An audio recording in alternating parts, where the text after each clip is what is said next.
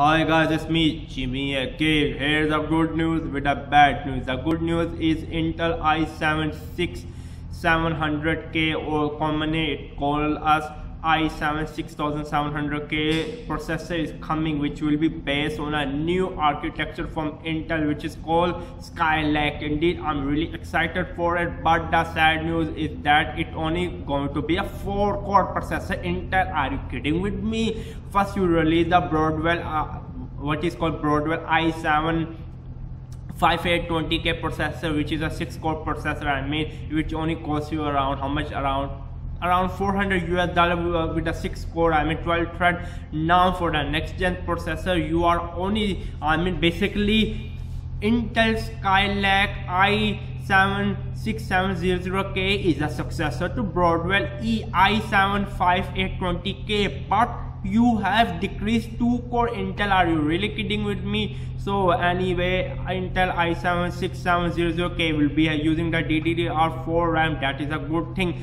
but it have only 4-core with 8 MB per L3 cache, so it means 2 MB per core, where the Intel i7-5820K is having 15 MB of L3 cache. If you don't know L3 cache is the most important thing in the CPU. It's the fastest. L3 cache stands for SRAM.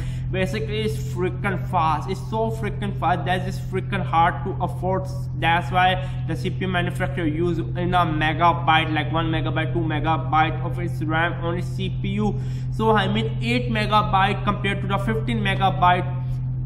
I mean, there's no difference. I mean, basically, no different with the old like i7-4790K using that 8 MB.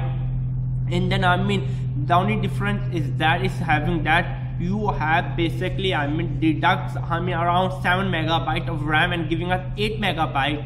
Anyways, it will be having a new socket which is called LG1151 or LG1151 LGA, which stands for land grid array. So it will be a land grid array. I mean, it's a good thing. So it will using a new socket specially designed for the Skylake processor. And then above all, this Intel i7-6700K will be unlocked, so you can overclock the hell out of it. It's having a base clock speed of 4 GHz with a turbo clock speed of 4.2 GHz. Are you excited for it? Indeed, I'm not excited for it. 4-core, 8 threads with 8 MB of L3 cache, DDR4 support. Who the hell really care? I'm really only excited for the AMD Zen. Zen mean life. Let's see how much life this Zen upcoming AMD x86 CPU can give to AMD. To be honest with you, I'm really very disappointed with Intel. I mean, they're launching a 4-core processor in 2015, 4-core, where AMD is planning to launch a 20-core processor. That is the dilemma of today. Only the good thing about this Skylake processor is based on 40 nanometer.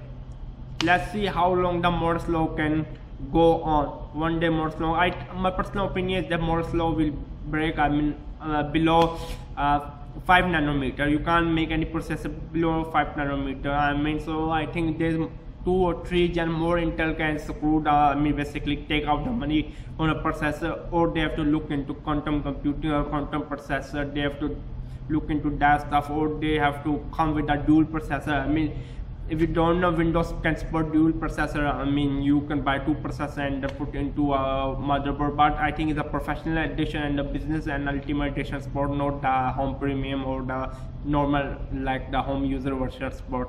Anyway, it's me, Jimmy Geek. Subscribe to my channel. It's me, Jimmy Geek. Bye bye.